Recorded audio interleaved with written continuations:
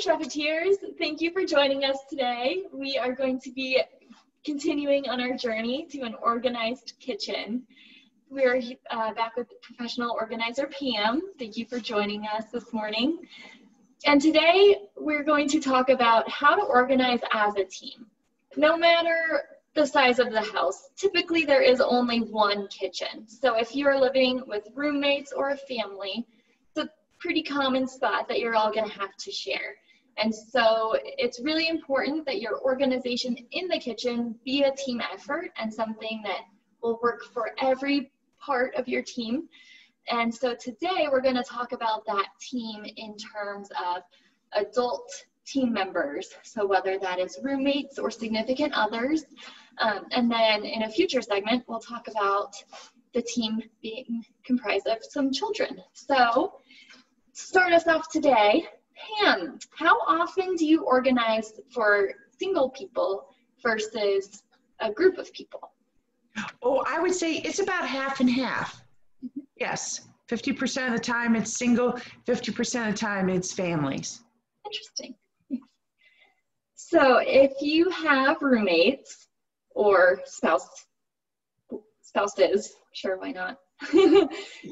Everybody may have a different idea of what being organized in this shared space looks like. So how do you find common ground and how do you even start that conversation in a productive way? Well, the way you find common ground is to get people talking about the issue and see and hear what's going on. And so one of the ways I'll start is with what do you really like? What are one or two things you really like about the current setup? So starting with the positive. So some people love having the coffee pot, near the sink. Some people don't mind having the coffee pot, behind the sink against a wall. So things like that. You start with what does each of the person like, and then that also helps me start thinking about how their brain works, because what we like and how we organize is based on our learning preferences. Really focusing on the positive, that way you can start the conversation in agreement, not in conflict. Right. And then after we've got that as like a nice platform, a nice structure to begin, and also they're trusting that I'm hearing them, then I can say, well, is there anything that irritates you or anything that doesn't work well for you in the kitchen? And then it's like, ooh, okay, now we get into the real problem solving and creatively thinking of other ways to do things. So in past segments, we have talked a few times about finding a method that works for you and then getting in the habit of sticking with it. So how do you find a method whenever there are multiple people? Well, the biggest thing is around a new habit. Okay, you've heard that your partner really likes to have no dishes in the sink. So are you willing to, and you have your snack in the evening, are you willing to rinse it out or put it directly into the dishwasher, things like that? So it's getting an agreement on a new habit and then setting the space that, it's going to be practice. So you're not going to do it all the time. So also having the person who's looking forward to that clean sink in the morning is to set them up for not getting upset, but saying, honey, would you keep your promise and remove this stuff in the sink? And the key thing is you want to say it before you're irritated, because you know how when you live with somebody, you can really get each other's changes in the voice or the body language. And so it's real important to, if you feel that flash of anger, to breathe and say, okay, I'm let that go. Yes, that's normal. That's my first reaction. And what am I committed to? Am I committed to saying to them what I always say, or am I committed to a new sentence that's going to come out of my mouth when I identify that they've done what they promised? So both people kind of adjusting what they've gotten used to and trying something new. Exactly, yes. So once you establish those systems that work for the whole team, are there any nonverbal communication tools you can use to reinforce those systems? Well, one of the easiest ones is when you're in the kitchen together and you see the person doing this new habit. A nonverbal way would be, give them a thumbs up. If you're romantically involved, of course, you could touch them on the shoulder, you could kiss them on the cheek, you could hug them. You're really cementing. You're showing them how much you appreciate, and then there you wouldn't even have to say it, but you would be thinking, "Thank you so much for your cooperation around this." And what about labeling? Yes, if usually the person who likes labels already has a label maker and they have gone crazy. And inevitably they are matched up with someone in the kitchen that doesn't read labels. So I would tell the label person, it's all right that this person doesn't enjoy labels like you do. And the other thing is, if you really don't want to give up on labels, like you really want this person to, one thing you can do is add color. So you can take a Sharpie of different colors and add, if you say to your partner, hey, I'm going to put a red for anything in a can, beside the canned goods. Is that something you think you'd notice?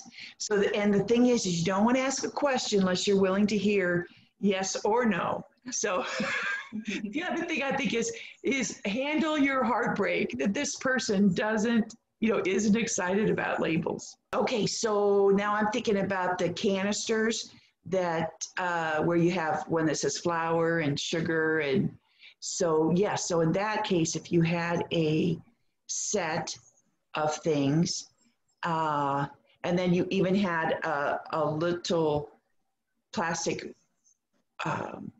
box that you would have baking soda and that in, so that you would pull it all out as a group.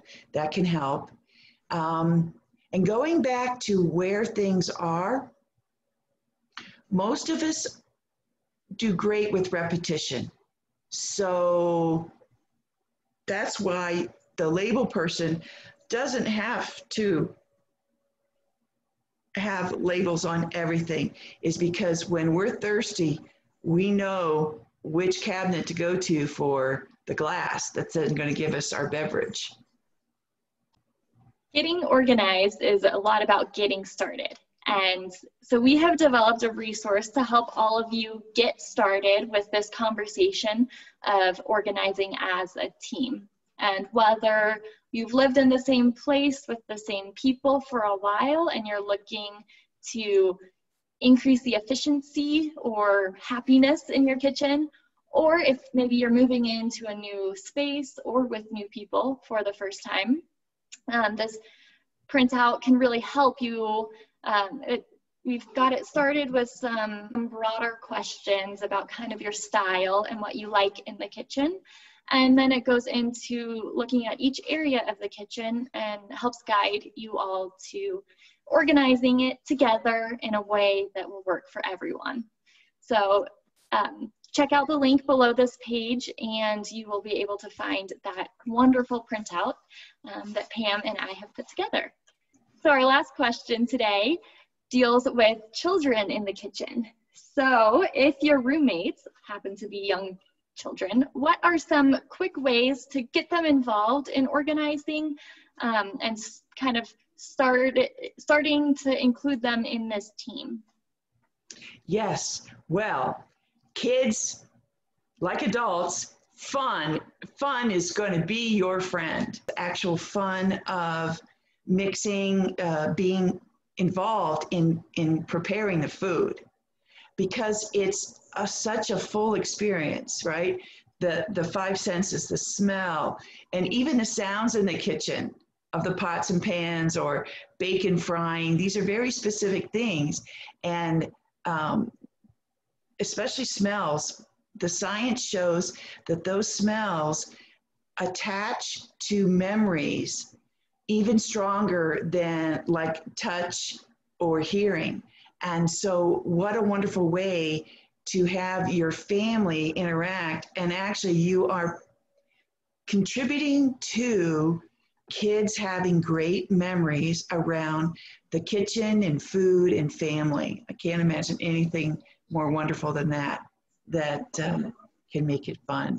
Yes. And kids love getting their hands dirty. The stickier or the messier something is, as an adult, you may or may not be as excited about it, but typically kids are like, I want in there. Yes, it's a very kinesthetic, and boy, that's one of the best types of learning is everything. The hearing, the eyes, the seeing, and the kinesthetic. Yes. And the other cool thing is you can also bring up the moments where nothing has to be a mistake. Mm-hmm. Like, or, oh, we don't have this. You also get the creative problem solving. Oh, we don't have this, but hey, we could put this and this together and that would work. So you're also sharing the problem solving and not freaking out. You know, there's no worries, no need to be real upset, and that you can be messy in the kitchen. That's a cool thing too. So nobody's wrong if they've got stuff all over them.